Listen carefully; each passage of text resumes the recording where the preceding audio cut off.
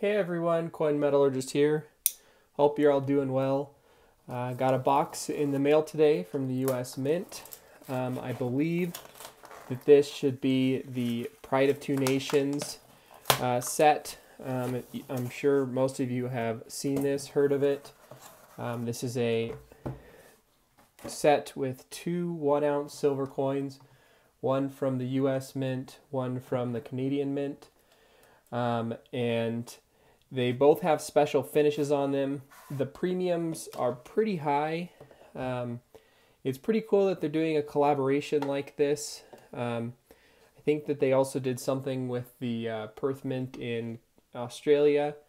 But the only reason that I thought that I would be okay paying the premiums for this and picking it up, not something I normally would do, but I think this will hold its value. You see people already trying to sell it at a premium beyond what the original sale price was. Don't be fooled. It's not actually out of stock. They haven't sold all of them. If you go to the website, what it will say is this product is currently unavailable. And all that really means is that they are kind of like making them as they go to make sure they're not making more of these sets than they need. It's limited to 100,000, and so we don't really know how many they've sold yet. But without talking too much more, let's take a look at these coins here.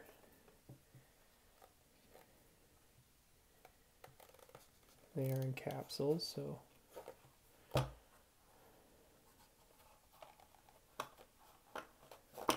look at the Canadian coin first. So we have a maple leaf in the middle and small maple leaves around the side, and actually stars also.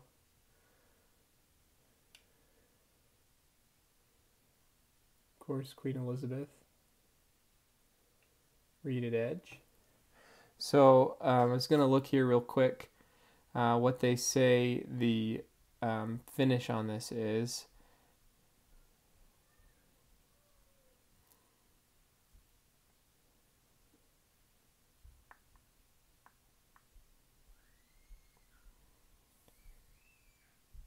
The Canadian coin is called a modified proof finish.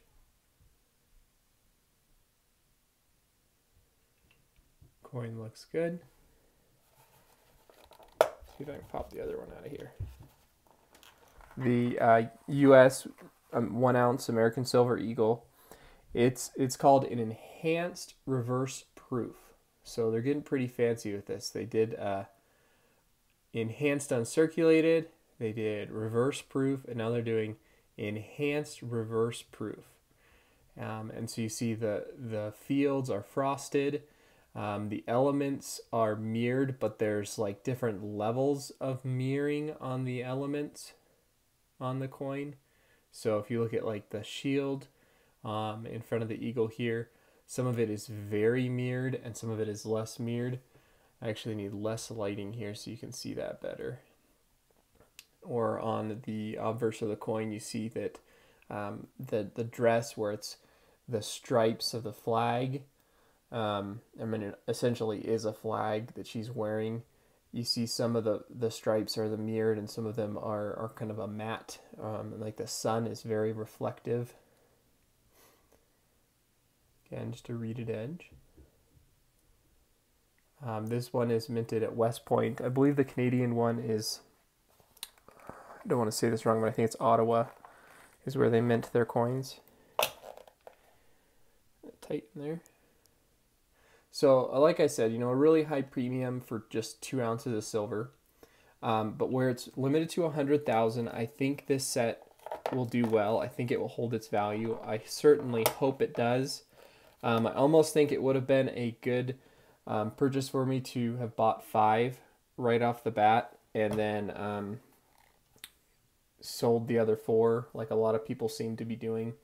I believe like AppMex in the beginning offered to buy them for like $20 over what the original sale price was, But don't go out and buy these off eBay or from somebody third party yet. You can still get them from the US Mint for the $140. If you buy other sets regularly, you'll even get free shipping like I do. And you can just, do the reminder on there, so it'll send you an email when it comes back in stock. It took me 3 times. I didn't buy it the first day, and then I set that reminder, and it was the 3rd time that they sent me the reminder that I was actually had the chance. I was at my computer and I bought it quick enough to where I got it. The first time I told my wife, all right, I'm going to buy it because it's available again, and by the time I sat down at the computer to do it, it was out again. So you got to be quick, but you can still get it at the issue price. And I expect it to go up in value, but we have seen in the past a lot of sets that have gone down. For example, the prestige proof sets that they did for a long period of time, even now they're not even close to what they originally sold for. And there's other sets that do better. Hopefully this will at least keep its value where it's at, not go down. But some beautiful coins, really cool finishes on them, kind of unique, limited to 100,000. If you don't have this yet, might be something worthwhile getting. Another thing just purchased and is in the mail now also is the $1 Native American $1 coin and currency set for 2019. That's limited to, I believe, 50,000, and that $1 coin is a different finish. I think it's, if I remember correctly, it's the enhanced uncirculated, and that set's the only set you can get that finish for that coin in. So it's only $16, I think.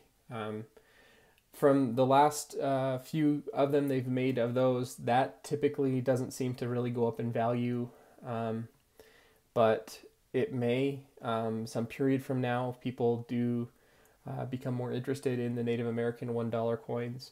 But the thing here is the American Silver Eagle is a very collectible coin. There's a lot of people that collect it, and a lot of people that are buying the set just because they want to have a complete set of the American Silver Eagles.